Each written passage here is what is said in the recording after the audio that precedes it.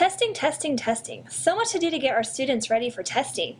I can't remember my Ames web password, so how on earth am I supposed to get my students' RCBM, MCBM, MComp, and MCAP scores? I'm just trying to remember my SuccessNet password to see my students' CFA results. At least I remember my SAM password so I can see how my students are progressing after taking the SRI. And do we need a password for MIST when our students are taking the DWA? I don't know. We should ask PJ. By the way, have you figured out how to create a test on UTIPS? I need to prepare my students for UPass, ITBS, and the CRTs. No, I've been too worried about getting my kids ready to pass the UBiscuit.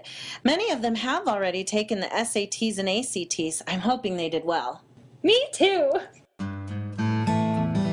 Did you understand anything these people just said? No? Then this podcast is for you. The CSD Acronym Podcast. RCBM stands for Reading Curriculum-Based Measurement. MCBM stands for Math Curriculum-Based Measurement. MComp stands for Math Computation. MCAP stands for Math Concepts and Applications. SRI, Scholastic Reading Inventory. SAM, Scholastic Achievement Manager.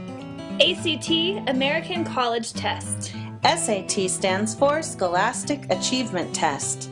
AIM stands for Assessment Information Management System. UTIPS is Utah Test Item Pool Service.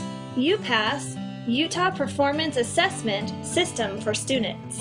UBiscuit stands for Utah Basics Skills Competency Test. ITBS, Iowa Test of Basic Skills. And PJ stands for Patty Joe. I'm Joey Lefevre. Join us next time for the CSD Acronym Podcast.